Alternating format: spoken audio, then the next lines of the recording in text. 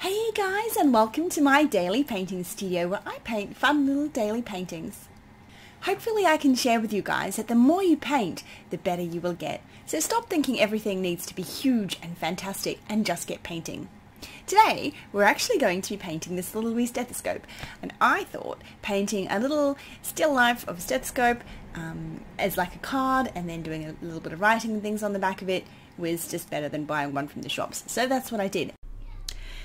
Alrighty, so this is an example of how you can experiment with daily painting. You can change your mind and push and pull the paint around the canvas. You can repaint a background, even though I like to put them in first, and you can move the main object around a bit in your design, because that is what I have done here. So please, while watching the first couple of minutes, please understand that this is mostly overpainted and moved. I still think this is valuable for you guys to see because I want you to see how you can actually do this. And in fact, the overlayer of the background actually, I think, adds to the painting, but you'll see that soon. It's not until about this part of the painting that we start to see the little painting emerge with its proper background, but we'll get there soon. So I knew when I started that I wanted a bluey purpley background, and I know I wanted it to be a mid-ish value, so not super light in this particular case. The stethoscope is black, so it is a fully dark values, but I also had the light bits of the stethoscope to contend with as well, so I figured a mid value would be best. And I went in with my favourite combo of alizarin crimson and ultramarine blue, which makes a really nice beautiful purple, and I sort of kind of cooled it down with some green and a cooler, like a cobalt blue as well, which I didn't like in the end. Also, acrylics often dry a tad darker than the wet colour, so that is something to take into consideration. But this ended up way too dark.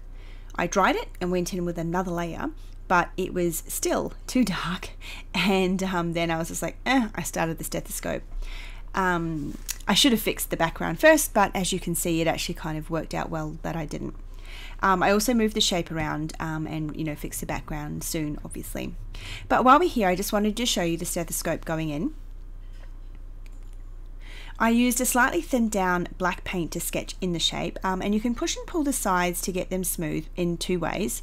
One, either using a really clean, slightly damp brush that you dried on a paper towel to push the paint back into the spot you want, and use a clean washed slightly damp brush every time you make a stroke to push it back in, and that will push the paint back into where you want as long as it's wet.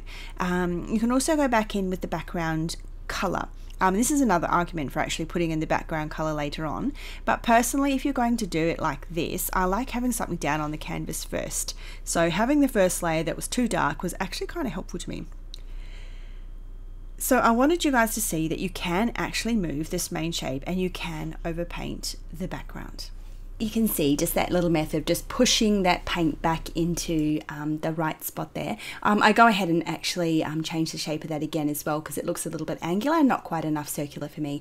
So now I'm just putting a base white coat down here. Just the rough shapes. I'm not looking for anything too fancy, just simply because there's a dark background, and if I start painting grey over the top of that, it's going to take a few layers. So I put a white one down first, and then I'm just blocking in the main shapes. As you can see there, I'm not too fussed about where those little black lines are. It's easier actually just to paint the big main shape. And then I'm like, okay, right, got to deal with the background, and in we went again with the colour that I needed to put down the first time. And you can see there that it's a thick layer, but it's also got a little bit of the background showing through, so it actually works quite nicely because you've got the undertone of that darker colour going through. If I did this straight onto the white canvas, it would have turned out quite differently, and I quite like having that sort of show through there of the darker colour. And then just sort of I paint a little bit messy here and sort of kind of go here and there because each layer needs a little bit of dry time before you can touch it back up again. And here you can see, right, I've decided the shape was wrong. Now that I've seen the main background colour, I'm like, no, I've got to fix it. So I've painted out some grey, and then I'm just using the background colour because this paint is obviously dry, so I can't nudge it in with a damp brush. So I'm just going in with one layer of the background colour, and I'll let it dry, and I'll go back in again with another layer of the background colour until it gets right. And then it's going to take a few goes just to get that looking nice and smooth. And then a little bit later on, I'll go back in again with some black there and just retouch up that edge and make it look nice and smooth. Tip with that obviously is a slightly, a couple of layers, slightly damp brush, and get that done. Now I'm just painting in the silver bits. Obviously, yeah, too much big blob of paint there.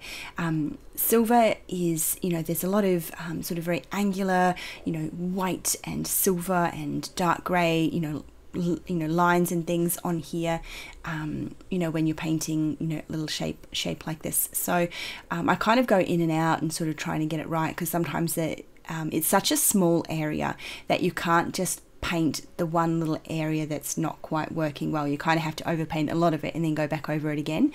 It's not so much of a drama in a bigger shape, but because it's quite small, it's a bit tricky. So I was getting it roughly right, and then just putting in that little black line where the sort of the rubber around the edge of the stethoscope there is. And then just, a couple of little white lines, or they're not actually pure white, they are slightly off-white as well. I always reserve pure white for the very last moments of the painting till I know exactly where I want them, because once they're in, that's as light as you can go, so it's always just a good thing to remember there. And I just readjusted the shape of the earbuds there too on the stethoscope as well. These were actually really hard to paint in because they were so small.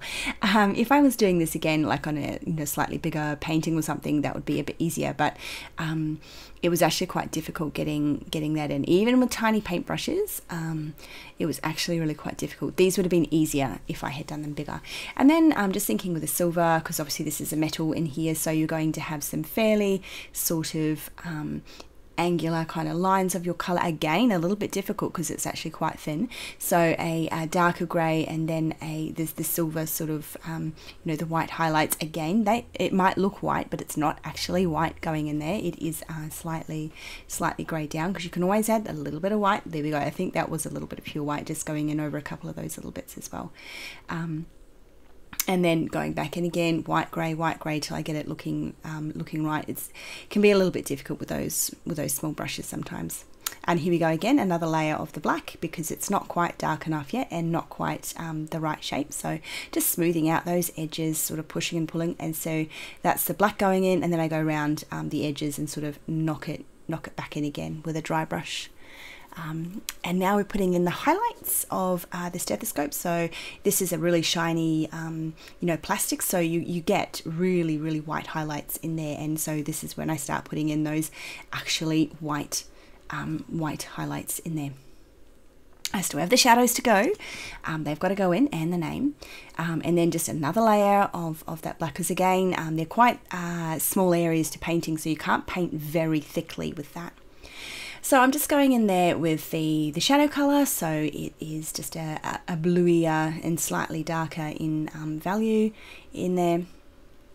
A little bit of black added into that, and don't forget, of course, it won't necessarily touch the stethoscope, because the stethoscope is sitting a little bit proud of the table there, so it doesn't actually always go right next to the stethoscope, which is why you have that little patch of the background color between the stethoscope and the table in some of those areas, because a stethoscope doesn't sit dead flat on a table, because the way the tubing sort of kind of works. So just knocking that in.